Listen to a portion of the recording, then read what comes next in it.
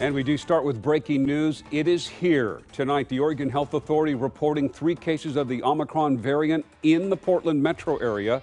Welcome to KOIN 6 News at 10 o'clock. Now, 2 people in Washington County tested positive on Thursday. One of them traveled to Mexico before showing symptoms. A third in Multnomah County tested positive on Tuesday and had recently traveled to Canada. All were vaccinated.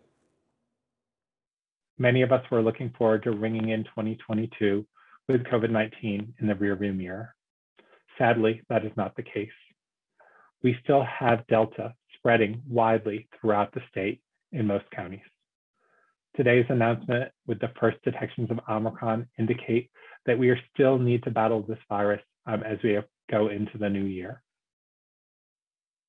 And experts still maintain getting vaccinated is the best way to avoid serious illness or the hospital in this pandemic. For vaccination clinic information, you can head to KOIN.com.